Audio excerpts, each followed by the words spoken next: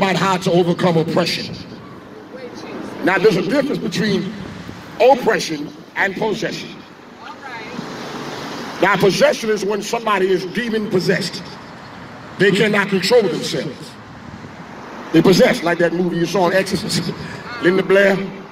Now, they said that was a true story, but it was actually a boy that was actually possessed in real life. But that goes on every day. My first encounter with someone demon possessed when I was 18 years old, I told the story on last week. She was 28 years old, and she had 4 demons. And she was shouting just like a man. Demons are real. Devils are real. Evil spirits are real. If God is real, the devil is real. But God got more power than the devil. Now, if you are a child of God, and you're saved, and you have Jesus in your heart, you cannot be possessed. Because Jesus is living on the inside of you. Hallelujah. That's why he said, greater is he that's within you than he that is in the world. So you cannot be possessed by a demon because Jesus is there. But you can be oppressed. It's a difference. Oppression is when the devil fights your mind. He knows he cannot get on the inside because Jesus is there. So he wants to get to the mind, to torment your mind and put depressed thoughts in your mind. He fights my mind every day. Especially me being the preacher. Just last night, the devil came in the form of a cobra, a snake, last night when I was sleeping. Then he used some witches in my family to work stuff against me. And they in New York City, they're seeing the spirits out. And I said, the blood of Jesus, I plead the blood, that demon. Because he wanted to try to distract you to keep your mind on Jesus. This is why the Bible talks about in the book of Ephesians chapter number 6, verse 10. Finally, my brethren, be strong in the Lord. Notice he said be strong in the Lord, not in your own strength, but be strong in the Lord, in the power of his might. He said put on the whole armor of God, the whole armor, not half the armor, the whole armor, that you may be able to stand against the wiles of the devil. Because we wrestle not against flesh and blood, but against principalities and against powers and spiritual wickedness in high places. These are unseen demon forces that we are wrestling with. God bless you, young man of God. I'm happy to see you today. Tell someone you're too blessed to be stressed. Too blessed to be stressed. Amen. You're too anointed to be disappointed. I thank God for you today because the devil fights our minds every day. The devil puts suicidal thoughts in our minds, especially when we go and do something in relationships or on your job, or you're going through a financial problem. The devil will tell you to give up. So you must talk back to the demon of depression and tell the devil, I came too far to turn back now. I'm not giving up. There was a young man one time in church who committed suicide. He was a piano player. And he allowed the demons of depression to get to him. God bless you, man of God. And he took a gun. You're going to have a blessed day. I thank God you here today. God, thank God for you and your wife. God heal his wife in the wheelchair. When we prayed right here, she's out in the wheelchair now. God is still working miracles. I told her before the month is over, she's going to be walking out that wheelchair. Now she's walking, don't need no wheelchair. Hallelujah. To God be the glory. God is still working miracles. How do you deal with the demons of depression? I rather oppression. Depression is also part of oppression. They work together. Can I teach this thing? That's why the Bible talks about putting on the helmet of salvation. It goes on top of the what? The head. Spiritually, it goes on your mind because the devil wants to oppress the mind. There are different forms of oppression. He fights with nightmares. He may try to bring back flashbacks when you got molested when you was a girl. And even though you're saved, but the flashbacks come back because that was a terrible experience that you went through. He want to make you feel like you're dirty. He wants to make you feel like you're not worth anything. But it's not your fault that you got molested. It's not your fault that you got raped. So stop blaming yourself for being molested. Oh, hallelujah. You are special to God. He loves you with everlasting love. He said, I come to heal your broken heart. You don't got to take no drug overdose. All you need is a Holy Ghost. If you got the Holy Ghost, there's no room for a drug overdose. I feel Jesus. All about how you most such. How do you fight oppression? By giving God praise. By giving God praise, because the devil cannot stand praise, because he knows that the joy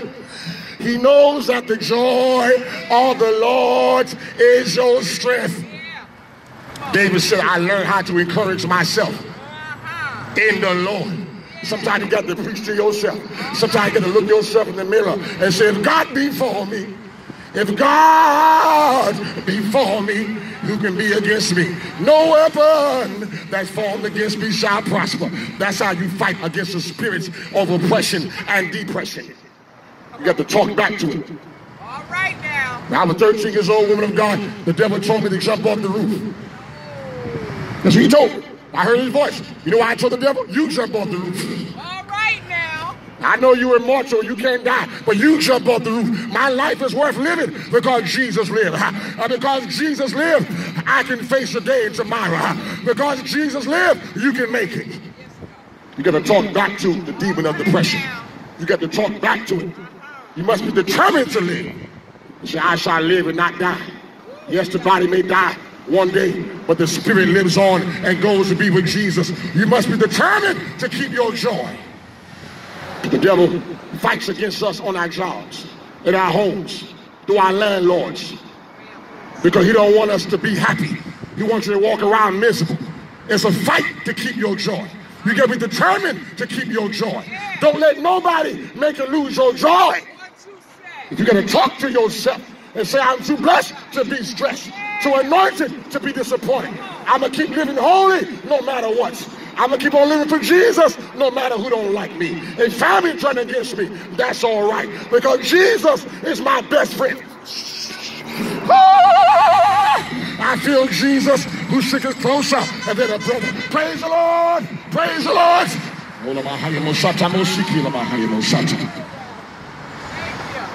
I had my own mother doing witchcraft against me. You know I love her. Came in this world being choked by demons. They had to put me in a mental institution when I was 14 years old because they could not get the demons off me. The devil tried to write 666 on my forehead when I was a little boy. They didn't know what was wrong with me.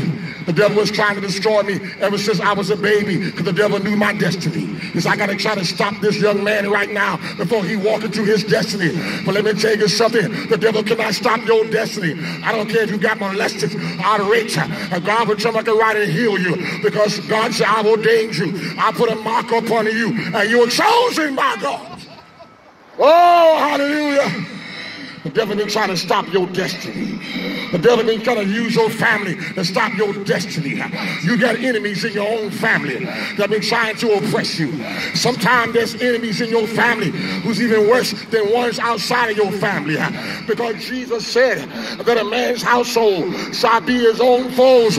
But God said, that's all right. Yes, that's all right. God said, I'm for you.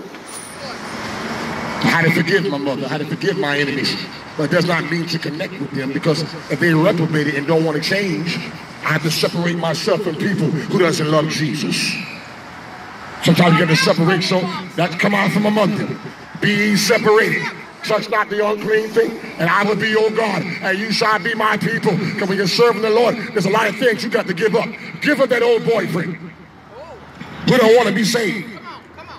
Oh yes, he may be handsome, but he don't love Jesus. Come on, what you say? Give her that old girlfriend who don't want to be saved. You can say to her, you may be fine, but you ain't going to be mine, because Jesus is mine.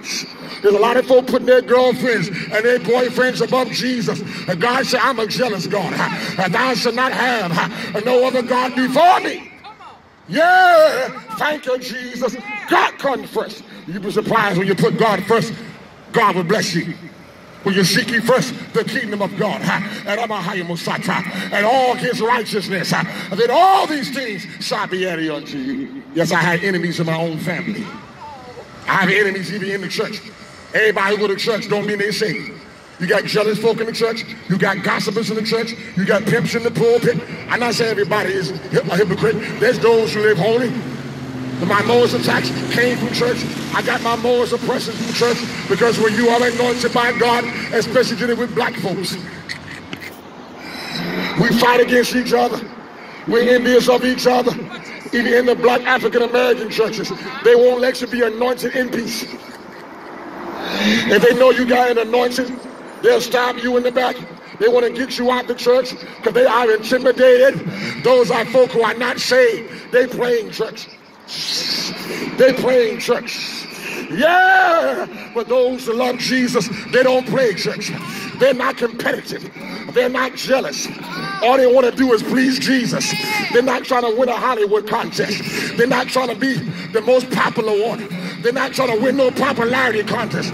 All I want to do is please Jesus. Come on, church, I just want to please Jesus. These are oppressors who get intimidated. But they cannot get rid of you. Because David said promotion does not come from east, west, south, or north, but it comes from above. Saul tried to stop David, but he couldn't do it. He put a hit on David's life because he was envious and jealous of Saul. I'd rather of David. And the name David means beloved one. He was jealous. He tried to stop David's destiny, but he couldn't do it. He couldn't do it. God wiped out Saul. Actually, he wiped his own self out. He went to the witch of Endor. But the witchcraft cannot work on a child of God. You cannot curse who God has blessed. Whoa! I feel the anointing on that. Who God has blessed, no man can curse him. Whoa! Praise the Lord. God bless you, man of God. I'm happy to see you today. Thank you, Jesus. Thank you, Jesus. They can't curse who God has blessed. I don't care if they give you evil looks or evil stares. They can't curse who God has blessed. It'll backfire. That's why they're going through stuff. Why? Because they always try to put a curse on you. And the pit they dig for you, they're going to fall in their own pit. Haman had a pit. Haman had a noose for Mordecai. And thank God for Queen Esther. The name Esther means star. God used Esther to expose Haman because he was wicked, because he wanted to kill the Jews. And the noose that Haman had for Mordecai, Haman was hung on his own noose. Whoa, God said, I make you the head and not the tail. I make you above only and not beneath. Oh, thank you, Jesus. When you walk up right before God, no good thing he will withhold from you. When you walk up right before God and live a holy life, he said, I make you the head and not the tail. I make you above only and not beneath. You don't got to worry. Oh, my heart,